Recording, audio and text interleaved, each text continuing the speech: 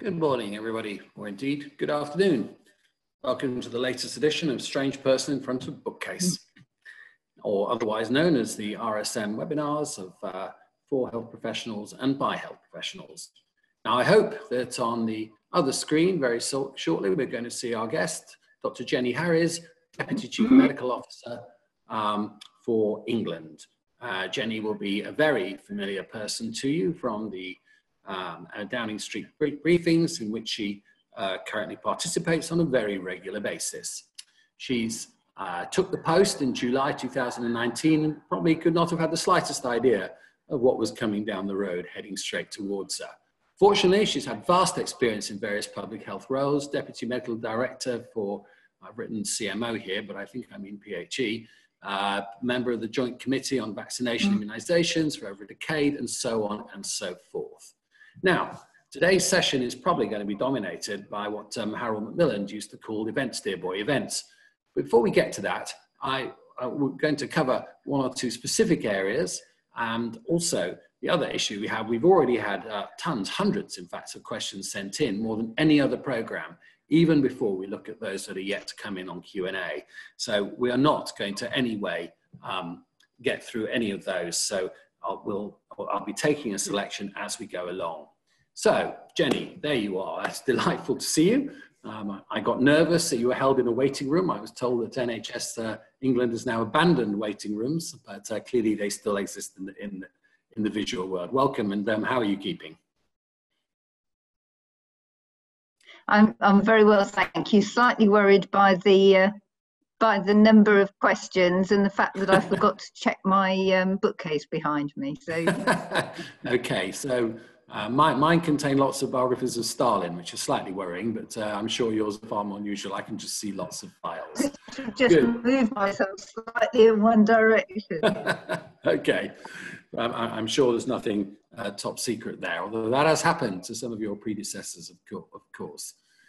So Jenny, first of all, some of the questions, I have to say, do show some confusion between the role of PHE and the CMO, which is understandable because I'm also confused about who is responsible for what.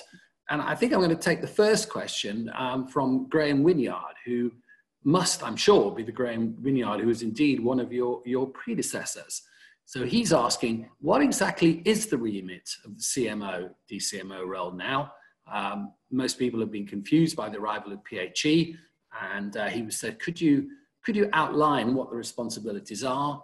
And equally, perhaps you might want to also say a word about the new announcement that we've just got of this Joint Biomedical Security Centre, also answering to CMO. So just clarify a little bit the landscape for us, if you could.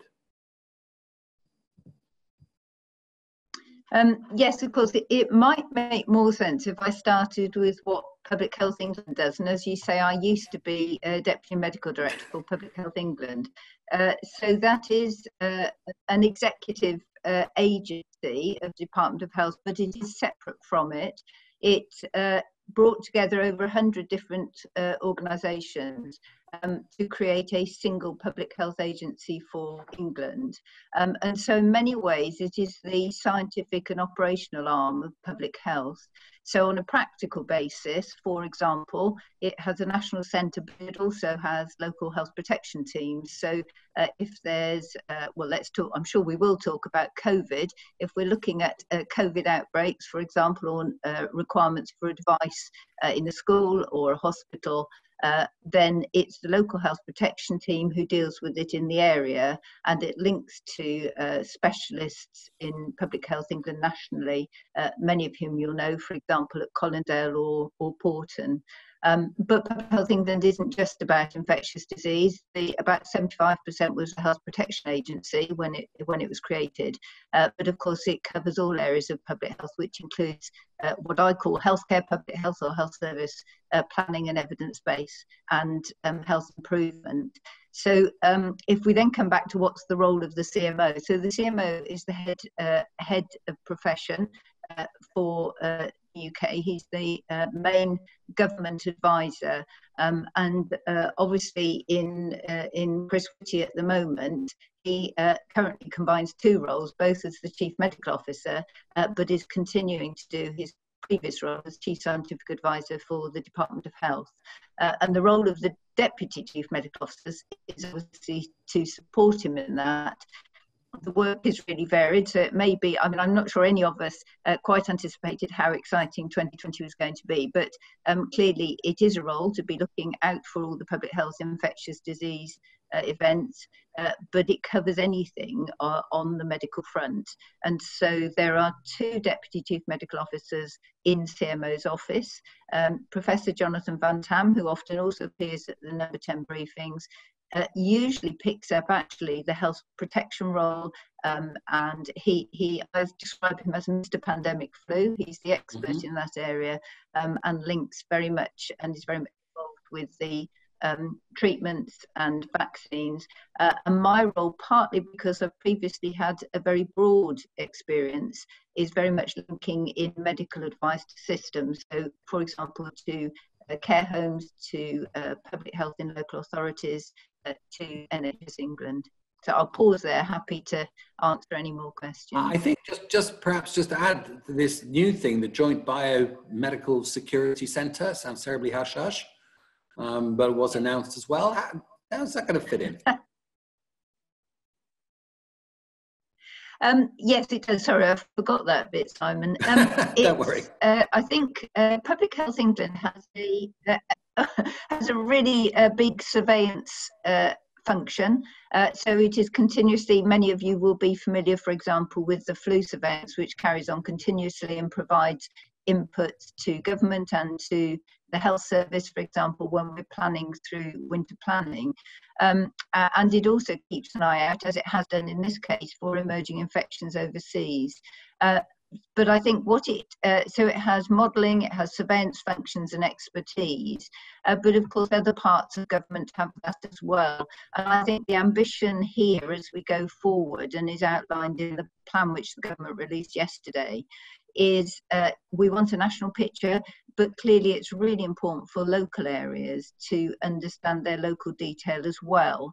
And what that grouping will do is allow a vast number of flows of information to come in, which will all contribute to our understanding of disease. So it won't just be the cases that are counted in the laboratory.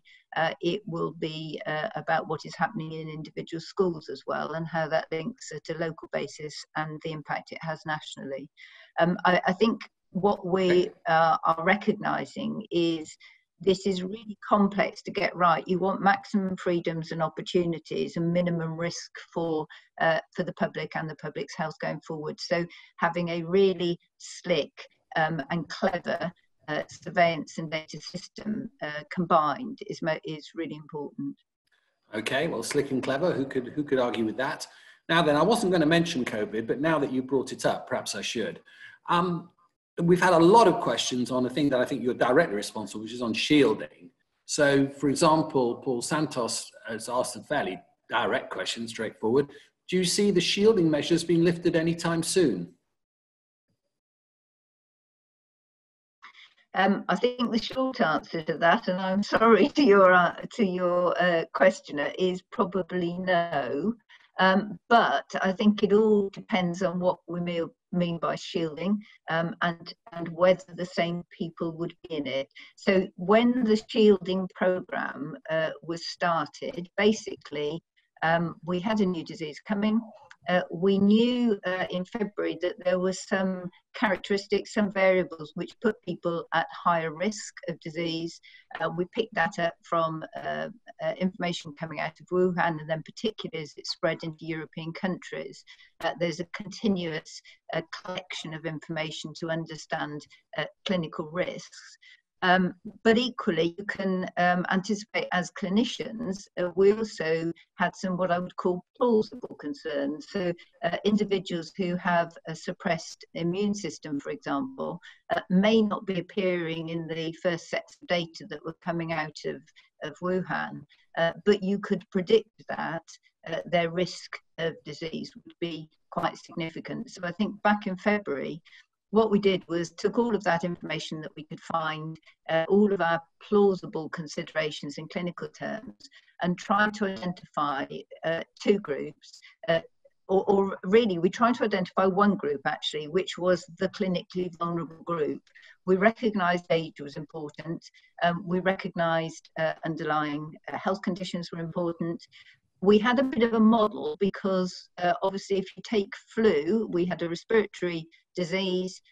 We started with flu as a basis for who we thought might be at risk, and that naturally translates more or less into individuals who are advised for health conditions to have flu vaccination each year. But then having got that group, we tested out the age on the modelling. And the real sort of kickoff seemed to be at 70 and above, so that was why that age was identified. But then, as we all looked at it at the list, and we thought, well, actually, we haven't quite captured these very, very high risk, potentially high risk individuals, and on a precautionary basis, therefore, with the CMOs across the different UK nations, we tried to capture those individuals with specialist conditions. So the obvious one would be somebody with a newly diagnosed cancer who had started to receive chemotherapy. And that actually has become what people refer to as the shielded list. Now, that's actually a little bit of a mobile feast because people move in and off it as they have had treatments or not, for example. And of course, also as we learn more about the diseases. So there is quite a big piece of work ongoing at the moment, now that we're further into COVID, to try and identify in a bit more nuanced detail what those risks are, and if we can perhaps stratify levels of risk for individuals better. And so going back to the original question, if we can manage that, then it may be that the population who we would advise to shield are slightly different to the ones who we are currently asking to shield, and that will be because we have growing evidence. It's very complicated to do, and clearly it's not quite the same as having an individual patient in front of you, but it's trying to get that as good as we can with a growing evidence base. Okay, well, we don't normally take a question from Scotland to the English DCMO, but we'll make an exception here. Gary McFarland out of Aberdeen, he's saying that shielding of older patients is impacting on their physical and mental health, which I think is true, and he may well have good evidence to back that up. Wouldn't it be fairer to advise this rather than compel to shield? How much should you just leave it up to the person themselves to make their own minds up? I'll come back to what we know about the physical and mental health, but actually this is a brilliant question because, and I'm not speaking for Scotland here, I'm speaking for England, I'm pretty sure it's the same. It is advisory. And in fact, I spend quite a lot of my professional time turning comments, turning comments back from media briefings or slightly irate individuals saying this is advisory. When the different measures, interventions were put into the English plan, but I say English, but in fact all of the UK CMOs speak on a very, very regular basis. When this was put in, there were some very clear interventions about keeping the population safe. So, for example, if you're symptomatic, you self-isolate at home. That is to stop you passing on the disease to other people. And that had a particular modelled effect, which was why it was adopted. Mm-hmm. But and so have many of the other lockdown measures. But the particular measure around the vulnerable was very much, it does have an impact clearly on hospitalisation rates, but it's actually to protect them. And in the guidance, if you look, you can see very clearly the sort of absolute epitome of this is to say that an individual who is near the end of their life, for example, who might be very specifically at risk, highly at risk, you clearly don't want to be dictating what they do with the last few days of their life. This Indeed. Has always been advisory. It's advice to help them protect themselves. Okay. It's not mandatory. Okay, I mean, perhaps, it's tougher in Scotland. Maybe it's not advice there, but I think you're probably right. Okay, well, a couple of clinical questions. Pretty confident it's the same Okay, I was teasing slightly. Sorry, Simon, there's a delay on the reception. I'll get used to it. Yeah. Don't worry. Okay, so a couple of clinical questions. Karen Edwards at Frimley and Aldhus, not sure where they're working. Both of them asking very similar questions, one about patients, one about doctors. But it says the advice is not clear on shielding. This is for asthmatic patients on steroids and also asthmatic doctors on steroids. Whether should they be patient-facing or should asthmatic patients on steroids, should they be shielding? So quite a specific questions, but clearly of big importance. So again, just to be really clear, that shielding is referring to the very top level, if you like, of the clinically vulnerable group. So what I often find in conversations is people refer to shielding for anybody in any of the clinically vulnerable groups.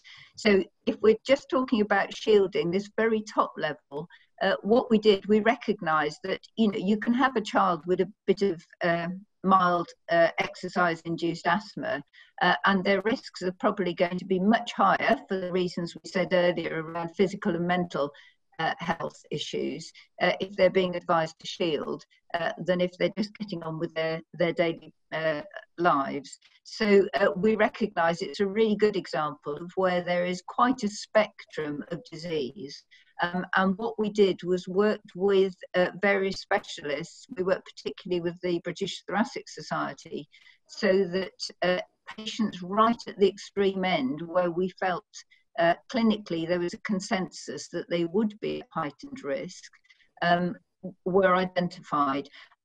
It's obviously the central systems for picking up who's on which drugs and how many times people may or may not have been into hospital.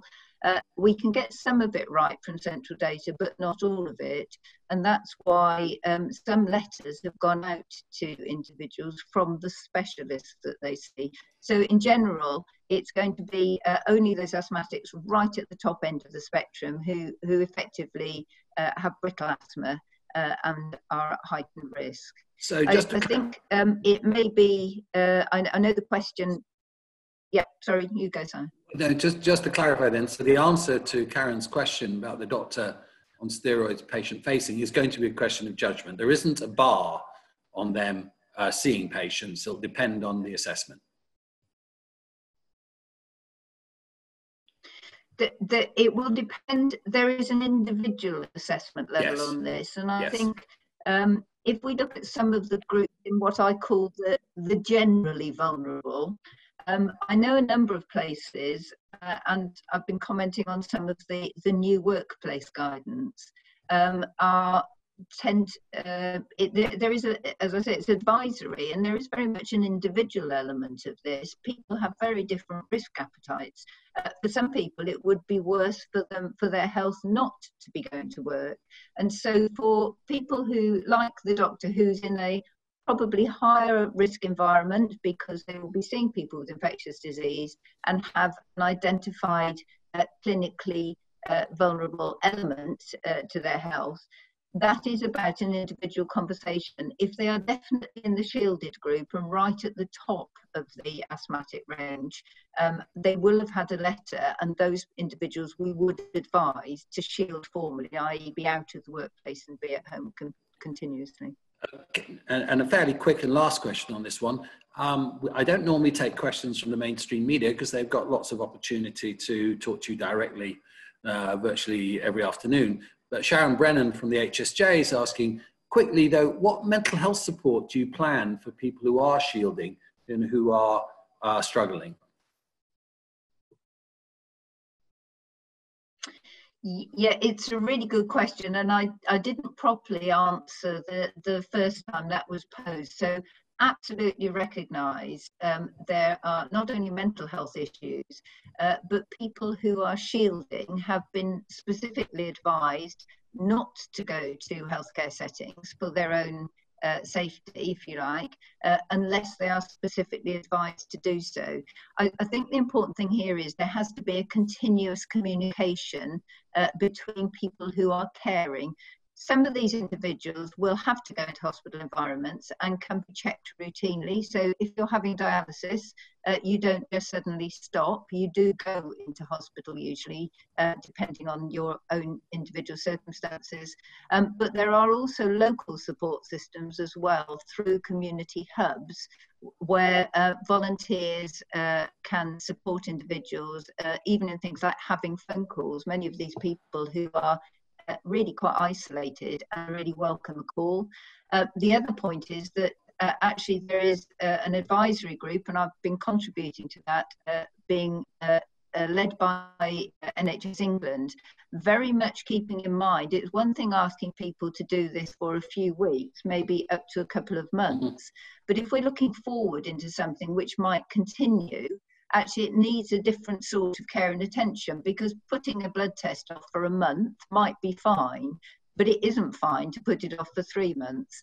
And so there is a very specific piece of work looking at how services can be delivered safely on a continuous basis through different means, so sort of virtual means.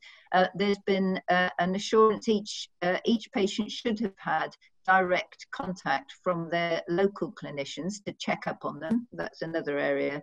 And then this piece of work saying actually what mental health as well as physical health support services do we need going forward. The other thing I would say is actually we have done, or rather I haven't done, but the communities and local government have done a survey which is wrongly titled, I think, behavioural survey, but it asks questions. It's asked individuals about what they have been doing, whether they've been observing shielding, and it does ask about mental health. And in fact, we found it's only on the first group of individuals, but that suggests that overall people's outlook on life, if you like, on the crude measurement, is actually about the same as the general population, so that's positive. People report no deterioration overall in their physical health, but there is an indication that mental health issues are starting to become of a concern, and that's one reason why NHS England have put in this group as well. They're very, very well recognised, I think, and we're trying to pay close attention. Okay, all right.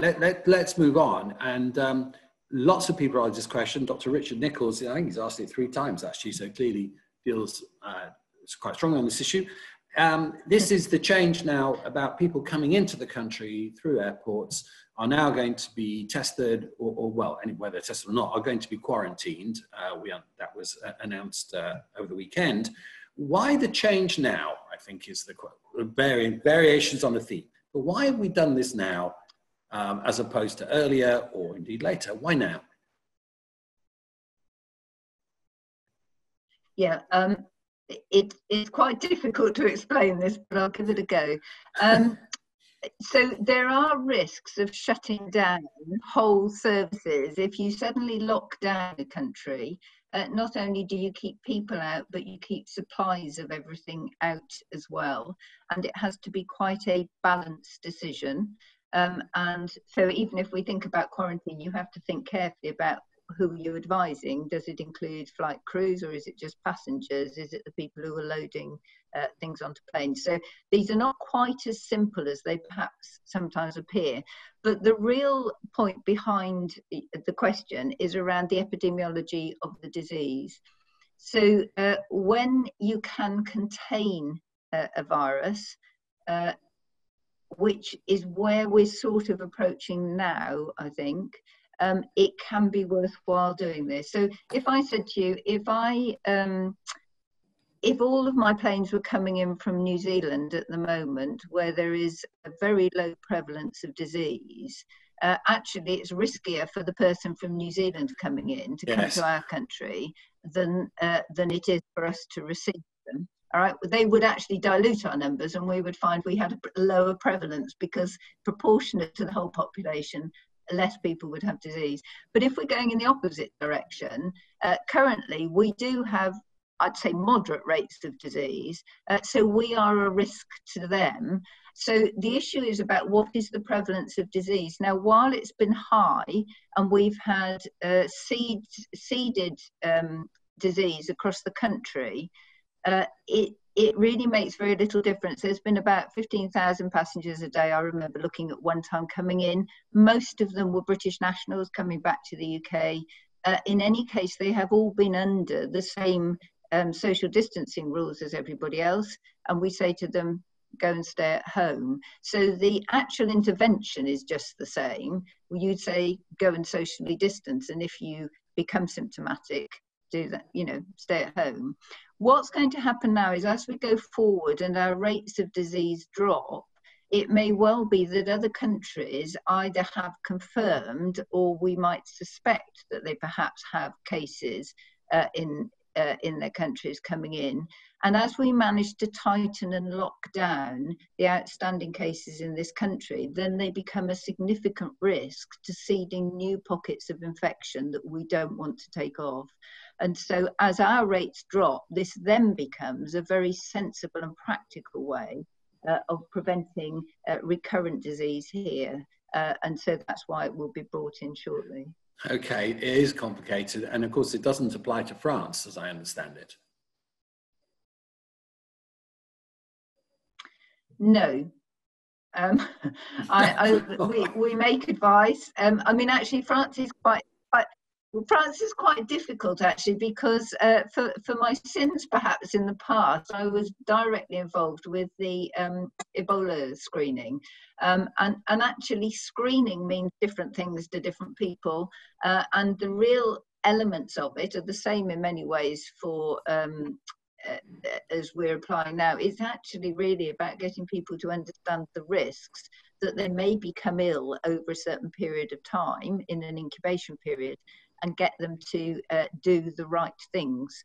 The issue with France, and as I say, I had many painful months during this, is we have a number of routes in and out from France, including the Channel Tunnel, of course, and actually managing the border actually for the train journey is on the French side, not the English side. So there are some quite complex arrangements around this, but I think the principle underlying the whole process is to ensure that people come out of the general circulation at a point where either they have symptoms, British population, or as we go forward, we try and make sure that they are out of the circulation for the period where they may develop them.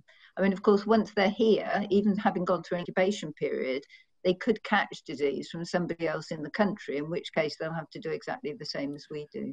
Okay, I love that. France is quite difficult. That kind of sums up 700 years of our history.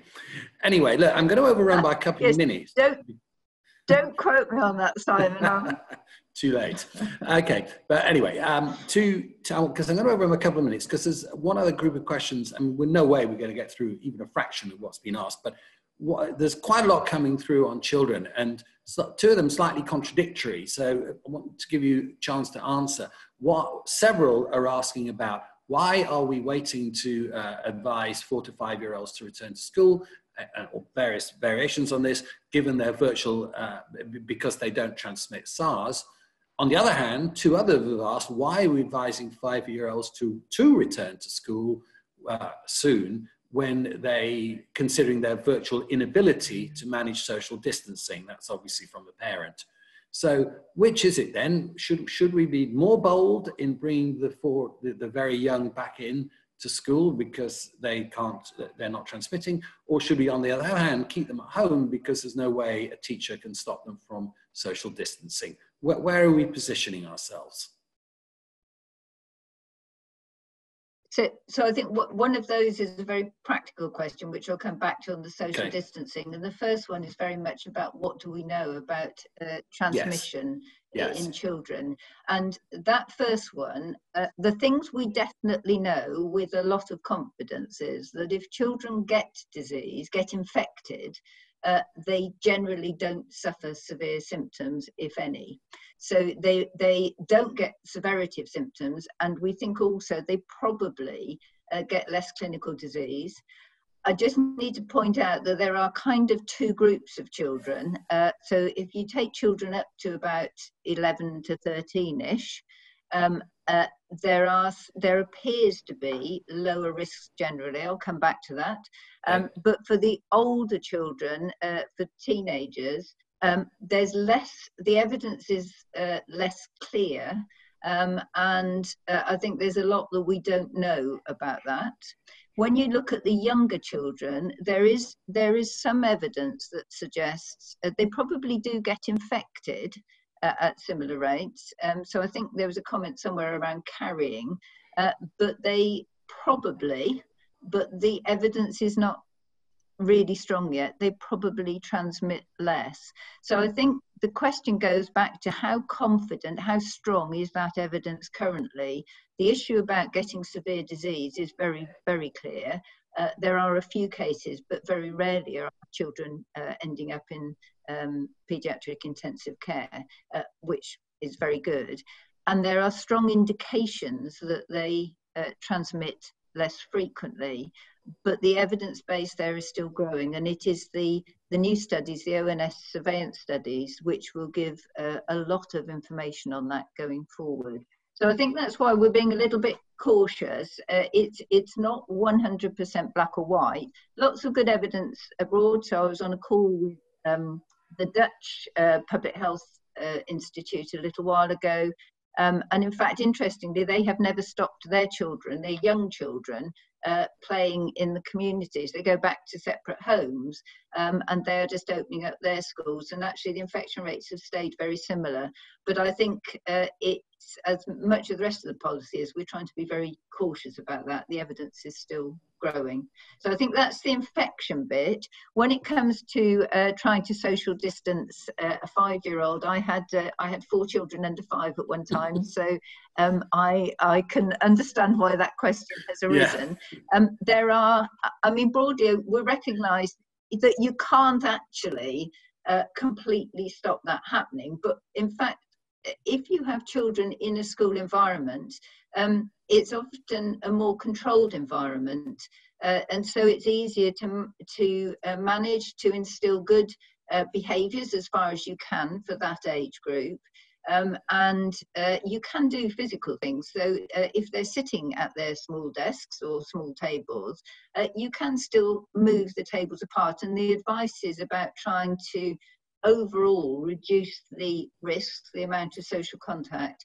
And the social distancing rule in the UK is also set at quite a precautionary level. It's 2 metres. That's based on projections of droplets spreading if people are coughing and sneezing.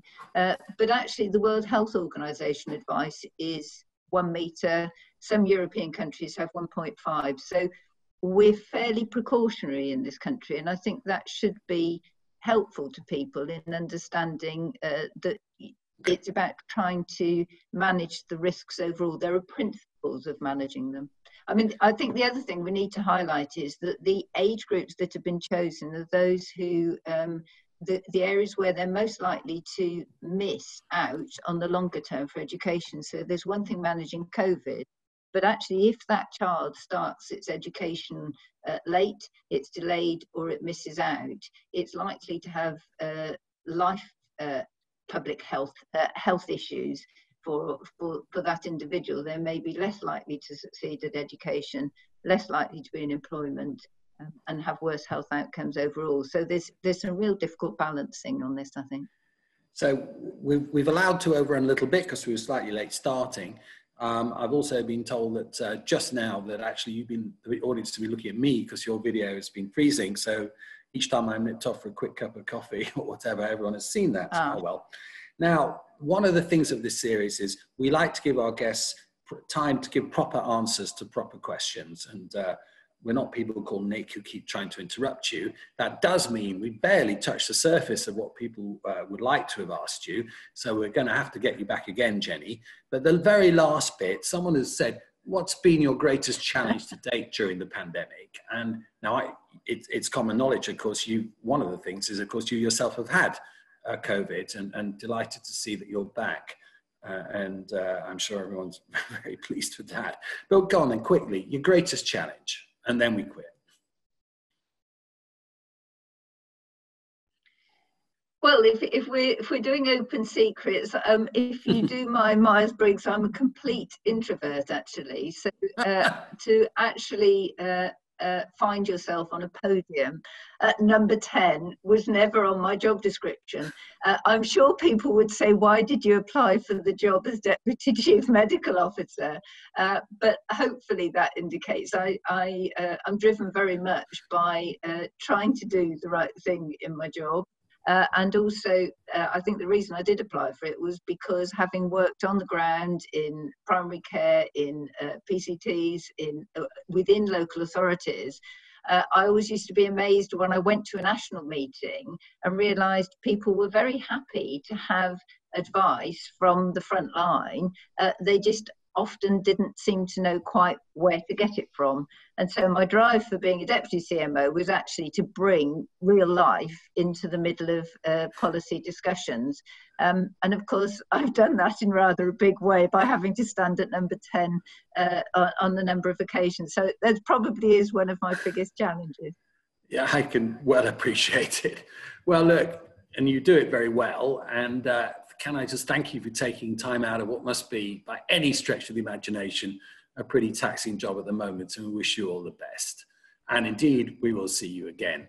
Now then, thanks to all of you who tuned in. This is part of our RSM COVID program by health professionals for health professionals, which will continue. And thank you for your support. The next date for that is this Thursday, 12:30, when Mike Rawlins is going to be talking drugs to Stuart Ralston, the chair of the Commission on Human Medicine. So it'll be a session on drugs, basically, in all shapes and forms, of which Mike is more than an authority. And then in between, you've got to keep this quiet, okay? So don't tell anyone, but Sir Andrew Parker, who until last week was the head of the security services, MI5, will be in conversation with me, no doubt from some secure location. That's going to be one bookcase that I bet we don't get to see. So 7 p.m. tomorrow, turn on to, or tune in, or whatever it is you do, to hear me in conversation with Sir Andrew Parker. Now, finally, I normally end in the style of Hill Street Blues by telling everyone to be careful out there, but obviously that messaging has now changed. So I'm now instead say, stay alert out there, and thank you for listening. Good afternoon.